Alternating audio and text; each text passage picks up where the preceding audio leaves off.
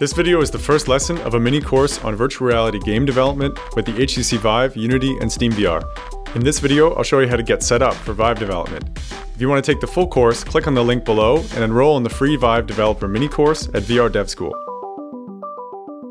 Okay, so let's get you set up for SteamVR development with the HTC Vive and Unity. So the first thing to do is go to unity3d.com and then click down here on Get Unity 5. We're going to get the personal edition of Unity, if you don't have it already. Click on Free Download here. And you'll see here we're going to be downloading Unity version 5.3.3.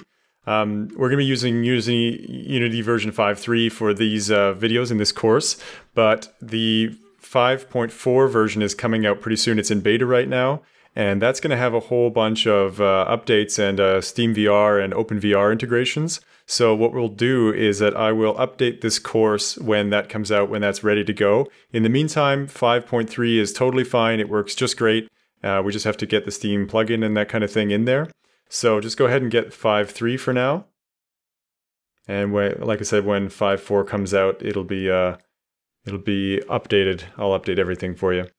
Okay, so install Unity if you don't have it already. And I just want to show you here that what you got to do is make sure that the Windows build support is selected. So in Unity 5.3, you have to install every build platform separately. And we're going to be using Windows for these videos in this course because that's the only platform right now that has support for all the VR stuff. So make sure that Windows is selected as your build platform. Go ahead and install Unity. Of course, I've got it already, so I'm just going to cancel that. And you'll see it here. It'll download and install for you. And while you have that downloaded install, what I'll do is show you some of the developer resources that you should be aware of. So first one, and the most important one, is the Steam forums for the SteamVR developer hardware. This is basically the forum right now for SteamVR development. So if you have some questions, of course, you can ask below the videos in all of the discussion sections. But this is a really great resource. There's a bunch of stuff that's already there, so you might actually find that someone's already had your problem and solved it here. So this is where most of the developers are hanging out that are creating content for the Vive and for SteamVR. So make sure you bookmark that one. All of these links are going to be below the lecture video, so they'll always be there. You can always find this stuff through that also. The other one that you should pay attention to is the Vive developer page. You should know where this is. It's got a bunch of the developer resources and user guides, as well as many of the links that we'll show here are actually kind of cross-linked on all of these sites. So that's a good one to know.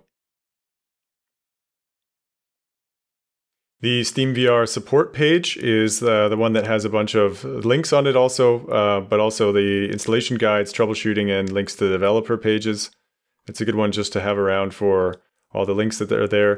This is the SteamVR Community news. So this is one where you can go to get the latest info directly from Valve about SteamVR and all the latest news and posts and stuff there. Another one is the rVive. That's the subreddit on Reddit. That there's a lot of news and stuff in there. It's not a great one for development help, so if you're stuck with development, this is probably not the one you want to go to, but it is a good one to stay up to date on what's new with Vive and what's new in the news, content and that kind of thing. So always a good one to keep in mind. And this one is the GitHub, the Valve software OpenVR GitHub page. And this is where the API documentation is. So this is really the low-level code for OpenVR, the C++ code. So if you're using Unity, you don't need to worry about this. But if you're going to be making your own game engine with OpenGL, or you're integrating OpenVR into some other platform, this is where you get that code. So I mentioned it here for completeness. We don't need this for this course. But that's where the code is. It's on GitHub, and you can read that API documentation if you're keen and if you're at that level of development yet. This is the SteamVR community discussion, and it's not really quite clear yet what's going to be here in the end or where this will go. It seems to be mostly about content, SteamVR content, questions from the community outside of just developers.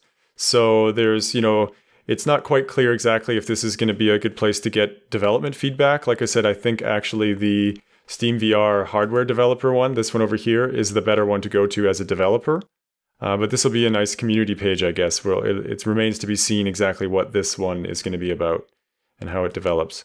Another great place to go for news is to follow VR Dev School on Twitter. So just give us a follow, and I'll be tweeting all the news and happenings and latest info. So that's another good place to go for developer news and insights. And then the last page I've got a link to here for you is just the SteamVR plugin. We're going to get that into that in the later lectures.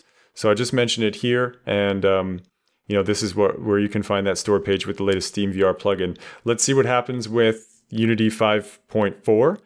Because that might not be useful anymore after 5.4 because it could be integrated. But if you're for some reason stuck on a version of Unity before 5.4, like for example in this course we're using 5.3, you'll need this SteamVR plugin. So hopefully for you, Unity's ready to go now.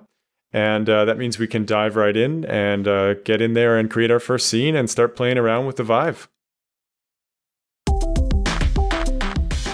Click on the link on the right to watch the next lesson from the Vive Developer Mini Course, or click on the link on the left to enroll in the full course for free at VR Dev School.